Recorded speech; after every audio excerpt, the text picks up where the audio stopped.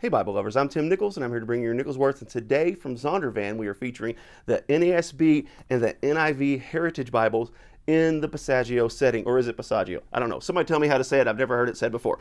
So anyhow, they both have clamshell boxes and they both have the same-ish setup. The NASB is actually a verse-by-verse setup, and I don't know why. And the NIV is a paragraph setup. I really wish they would have matched them both. For some reason, it seems that Zondervan is really hesitant to put the NASB in paragraph setting. I don't know why that is. Maybe a rep will watch this and you can tell me why in the comments. So anyhow, let's go ahead and look at the NIV first. There is your NIV with the Leathersoft cover, clamshell box. Nice brown, kind of a marbled look. There's my bum thumb, just in case you want to see that. Really nice spine. I don't like that they put the ISBN number on the back. I wish they'd do that like on the inside liner. That just bugs me. I don't know why. But anyhow, always some super fantastic ribbons. You're never going to go wrong with Zondervan's ribbons. And then check this out. It's got a nice little flop to it. I mean, that is amazing.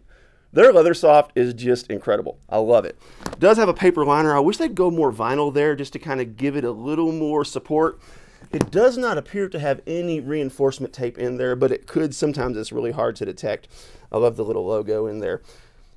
Once you get into the Bible, you're going to see in the NIV a paragraph format, and check that out. That is, your eyes are not tricking you. That is dark blue lettering. The same is in the Grace and Truth. I didn't catch it in the Grace and Truth. I can't believe it. I knew something was different, but I couldn't quite pick it up. So anyhow, you have your gold accents, your bold chapter numbers. Whenever there is a new paragraph, you're going to kind of get that bold number in the front there. I dig the dark blue letters. Here's what I don't like. Okay, here's an example of what this would look like with poetry and prose together. And you're going to see, it's just weird to me. Okay, so you're going this way, right? You're reading this way, and then all of a sudden now you're going this way. So I don't know how to train myself to do that other than just kind of try this format. It does have some textual notes on the bottom. And then as you move into like poetic books, let's dive into a psalm here, or Job works. And you will notice, like, sometimes, look, there's only one word per line. So here's what, I don't know why they went this direction. I'm sure it's because of the way music and poetry is written, but I would have rather seen them go double column in the prose, single column in the poetry. But really, when you have poetic settings, it's going to kind of look funky anyway, but I don't like this feature about this Bible. So now, when you get into the New Testament, you will see that it is not a red letter text. It is blue. Everything's in blue. I kind of think that's neat. Here's another thing I thought was cool. Instead of putting the chapter and book reference on the top, they put it on the side, kind of in the column. It does rob you of a touch of column space because this has a fairly generous column space here. I would probably put that at maybe a little over ½ inch, so really nice there. Then when you get to the end, you got your maps. You've got your reading plan, and then that's it. So no concordance. I actually like that. So real quick, let's take a really fast look at this one. This is a beautiful cover. I love their blue buffalo cover.